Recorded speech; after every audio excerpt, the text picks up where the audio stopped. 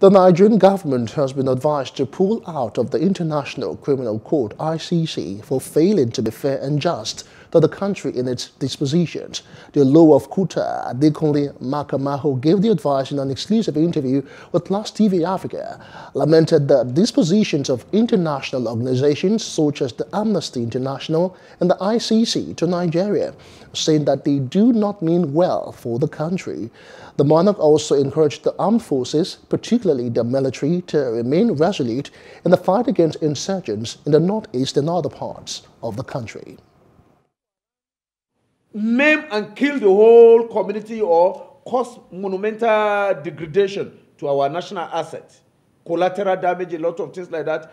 ICC and their cohort, their scout like Amnesty, will keep quiet. But any moment our armed forces go full arm against insurgency, the like of ICC will come in and said our soldiers committed war crime. Enough is enough. No law said it's compulsory on international diplomacy. It's tit for tat. We can pull out. We can pull out. Other African countries that have pulled out, they were being patriotic to their nation. So I'm advising the federal government and let the Minister of Foreign Affairs and all other security agencies look at it. As far as Amnesty is concerned, withdraw their accreditation. Do you hear Jack Robinson from Amnesty with what happened in Capitol Hill? No. He saluted the courage and patriotism of the military and expressed optimism that given an enabling condition, the armed forces would end insurgency in Nigeria. He, however, called on the federal government to equip and fund the security agencies to aid better performance.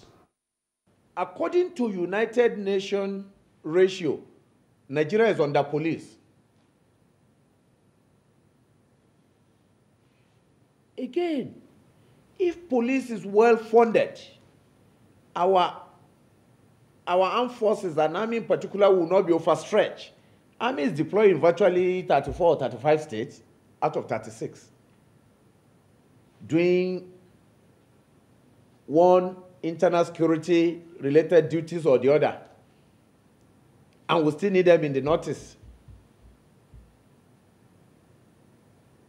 I think the country is lucky at this point in time that we have the crop of leadership of the army that we have.